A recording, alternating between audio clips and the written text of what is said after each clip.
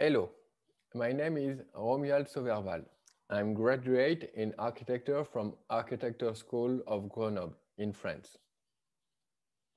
Hello, I am François Zaninetti. I'm a teacher in mechanical structure at Architectural School of Grenoble in France, and I'm also a carpenter. Today, we'll present the result of our creation of pavilion with bamboo as a main material. In this short video, we'll share the following elements about the project. First, the origin of the project and contents. Second, the design choices. Third, the numerical modeling. And fourth, key takeaways. The origin.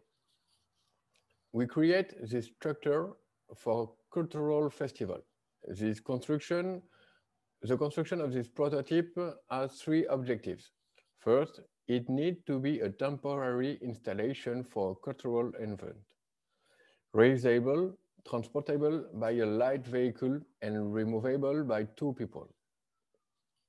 Second, we want to show that through simple or low-tech techniques, it's possible to create connections that make optimal use of the mechanical characteristic of bamboo. We set ourselves the objective of 6.50 meters span. Third, we want to use bamboo, a material that is found in abundance in many parts of the world and therefore affordable even for poor populations. Bamboo is one of the oldest building materials. It has many advantages over wood. First, adaptability. Bamboo grows in different climates and soils, which make it a natural and local building resources in many parts of the world. Second, bamboo is a water regulator with rapid growth. Moso bamboo is a very widespread species used for construction purposes and can grow up to 1 meter per day.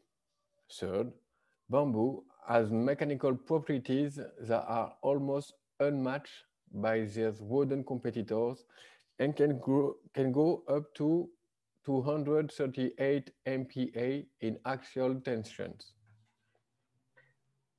Now we are going to talk about the design choices of the project. To reach the span objective of 6.5 meters, we opted for the installation of a self-supporting roof by using a nexorade structure. It is composed by verandale beams intersecting each other, positioned on an octagonal base composed of 8 independent panels.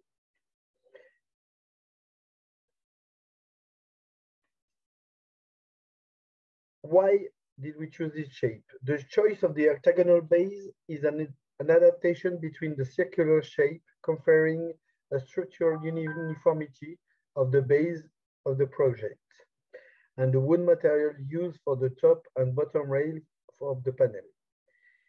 Indeed, the shape of the yacht with the peripheral truss allows to obtain a rigid and correctly braced base.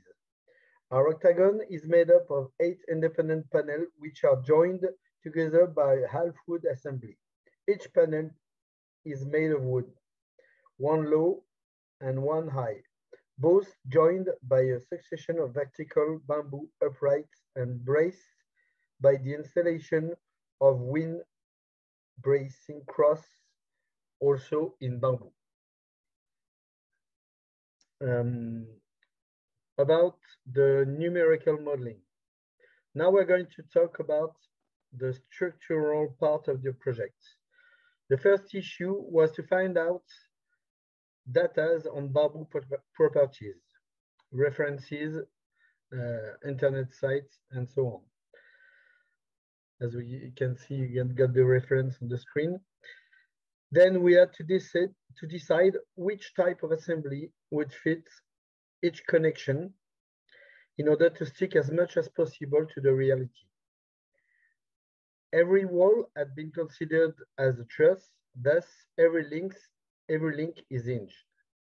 All the connection of the verandale beams were done by embedment and then had to be considered as fixed joint.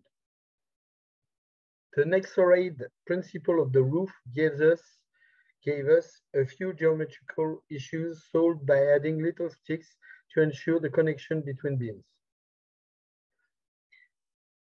The loading cases considered, wind, such as wind and snow, are pessimistic situations. However, if we look at the maximum deflection, it does not exceed 70 millimeters and is mostly due to the rotation because of the nexorade conception of the roof. So, as you can see on the picture, if we add the wind bracing element such as the green and the red one, you see in the picture, our roof would give us an even more efficient roof structure. Thank you for your attention. Goodbye.